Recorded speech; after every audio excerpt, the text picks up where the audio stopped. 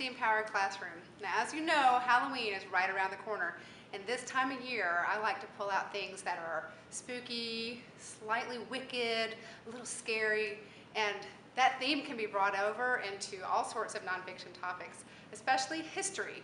So today I'm going to show you some history books that might be kind of fun to explore during the month of October. We're going to start off with a series that many of you might already be very well aware of, the Horrible History series by Deary. And the Horrible History series is written in England. It is primarily British history, but they do go back to some awesome Egyptians, some rotten Romans, vicious Vikings, and then it really does a nice job of covering British history as well. Now these, of course, are for a certain type of reader. If you've got a child who is incredibly sensitive to disturbing material, you don't want to give them these. But if you've got a kid with a little bit of a wicked sense of humor, these books are pretty fun. And so I have one kid who loved them, one kid who hated them. So it really depends on who you have. So the Horrible History series goes through the histories of whatever the topic they're talking about, but it highlights the incredibly, just unbelievable things that humans do to each other. And, but it does it in a slightly weird sense of humor type of way. So it's disturbing material, but it's kind of funny. And so you're reading this stuff going, oh my gosh, I can't believe this. And for some kids, it just makes them turn the page and want more. So would like to recommend those. There's quite a few in this series. And then there's the You Wouldn't Want To series. Now this is for a little bit younger probably than the Horrible History series. There's a ton of these. You wouldn't want to be a certain person. There's a whole biography run. And then there's also events in time. Or like this one, you wouldn't want to be an Egyptian mummy. Disgusting things you'd rather not know. So this is going to be about the mummies. So yeah, younger crowd, this is probably early elementary school all the way through, I guess, late elementary school, depending on your reader.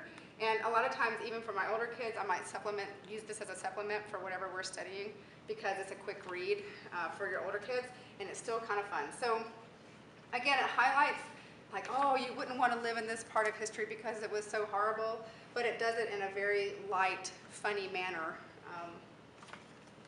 So it helps you kind of get in that some information. Okay, so there's that one, and then there's this one, same company. This is Spooky Mysteries, the top 10 worst spooky mysteries you wouldn't want to know about. And this is more of a going across history, just highlighting 10 spooky mysteries, done in that same fun illustrative style. So they're spooky, but it's still kept light enough not to be, over the top disturbing. So there you go. There's that one. And then this is another really popular series in our library anyway, the Wicked History series. And this was put out by Scholastic.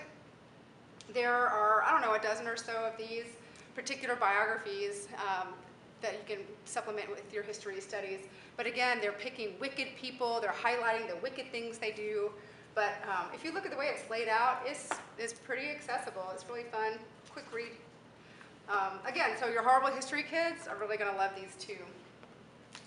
And then I've got these two books. Now this one was released first, How They Croaked, The Awful Ends of the Awfully Famous by George Bragg and illustrated by Kevin O'Malley. And I really like Kevin O'Malley's illustrative style. And again, this is history and how people died in horrible ways. So it's dark, but it's funny. Great Halloween choice. Look at that. Doesn't that make you just want to read that? Wolfgang Amadeus Mozart. There's that one, and then there's this one that just came out by the same folks called How They Choked. Failures, flops, and flaws are the awfully famous. So this would be the people who didn't quite die, the Darwin Awards, right? But really made some pretty crazy errors in their time. So history and humor and a little bit of dark, perfect for October. I hope you enjoy those, and I'll see you next time. Thanks.